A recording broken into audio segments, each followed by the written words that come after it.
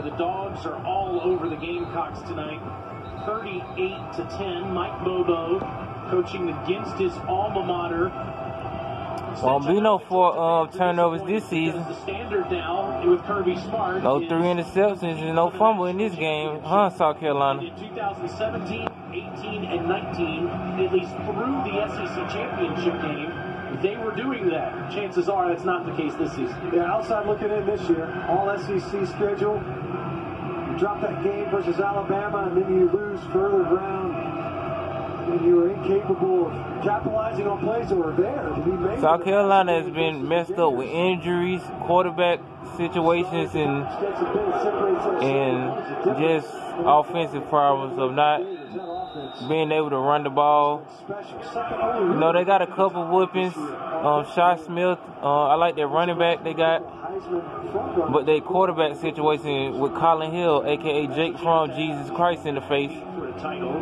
And the Doughty kid, you know, I don't know who's going to be the quarterback for South Carolina. Their own issues at quarterback this year. Colin Hill, graduate transfer from Colorado State, starting the first 8 games of the season. Of course, Ryan Polinsky was the starter in 11 of the 12 games last year. He's still on the roster. Now it's Luke Doty's turn, the true freshman, giving it to the workhorse. Okay, they went from Hulinski to Colin Hill to Luke Doty. At least you're taking a look at that. This is a peek into the future, perhaps. You got a guy, Luke Doty, who is nothing if not incredibly dynamic. The guy that tonight has largely been bottled up as a runner and has quite a bit of ground to cover as a passer. But there's no doubt that his influence on his teammates and his ability can have a big impact on what this offense can look like going forward. Harris is a sophomore. Doty is a freshman, so start there on offense. Senior Nick Muse has been a bright spot on offense this year, and he's past the 45-yard line for a first down. Nice move by Nick Muse. Not only broke the tackle right away, but then the reverse field. Y'all gotta tackle these dudes, man. Missed tackle. Who was that, Money Rice again? A couple of Georgia defenders. Big gainer. William and Mary transfer. A nice season last year. 39 catches last 2 years. Doty skips one in there to Brooks. Of course, Nick's brother, Tanner, is playing for the Gamecocks as well, and now Clemson, can't make that mistake. 2-time national champion there, and now he's playing for the Raiders. Fucking Falcons got to play the Raiders tomorrow. I don't even know what they gonna win. Todd Gurley out, so I don't know what my Falcons gonna do tomorrow. In this offense this season, we've had to have him step up. He's had a good game. Look, this play's blown up. Somehow, Zaquandre White, playing both ways tonight, was able to get to the sideline. They blew that up with the quickness. The Georgia Bulldogs were there in the backfield as the handoff was made. Well, that time the defensive line, they just jet up field right now. Jalen Carter, he's seen that play enough times at this point, kind of anticipated. Blew upfield and blew that whole mesh point and handoff up. You see a lot of pulling guards in this game. That penetration undid that play. Deshaun Fenwick tonight.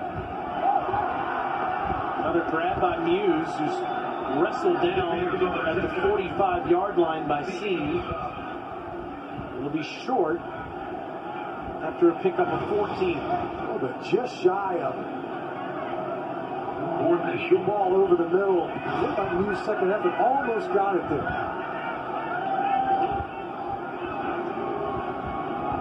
On 4th and 1, White moves the chains.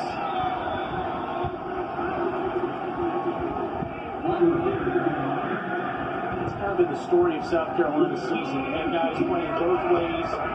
Will Muschamp, head coach of the Gamecocks, until 2 weeks ago, was talking about that all season. That just week after week, the issues they had with availability is just Jalen Brooks with no place to go, is Tyson Campbell takes him off his feet. That was just a bust. Tyson Campbell's supposed to be blocked by the inside receiver. It's part of the reason. Slam his bitch ass. You see him kind of hinge. He wasn't setting that up for a pump fake. He looks out there and he's like, wait a second. You're supposed to be clean. Just a blocking assignment out there at wide receiver. Yeah! It's Campbell. There you go, Campbell. Coming back the other way. Slips a tackle. Yeah, baby. Inside the 35-yard line. Going to give him the golden spikes. Campbell with his first interception of the season, the junior from Plantation, Florida. He was on Jalen. Got you, bitch. Coverage. Just read the quarterback's eyes. That's Luke Doty.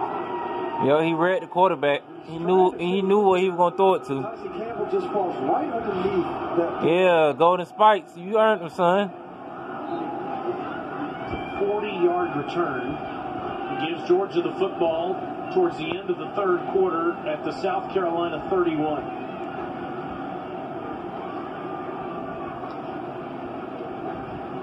Back to the ground. McIntosh with those huge holes all night. This is 10 more. Warren Erickson in there now. Offensive front. Right guard for Georgia. Hard to believe that, given the back and forth this rivalry has created in the 20th century, especially in this decade, in the last 10 years, with each team winning 5 times, this would be a get-right game for Georgia's ground game, but that's been what it is tonight. McIntosh stumbles, but gets inside the 10-yard line. Here's a flag down. White has 84 yards. McIntosh, depending on this call, Offense number 50. 10-yard penalty. Still first down. he has 79 and puts over 100. Incredible performance by them tonight. Offensive line been making plays. Besides a couple flags and stuff, the offensive line been really opening up the holes for our running game. There. Center. Littles around this part of the field in the previous drive.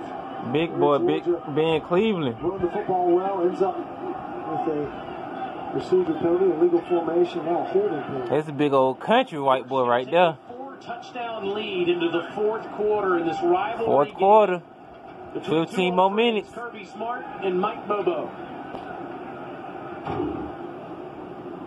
Latest big play by the Dogs is an interception by Tyson Campbell. Gets to wear some hardware.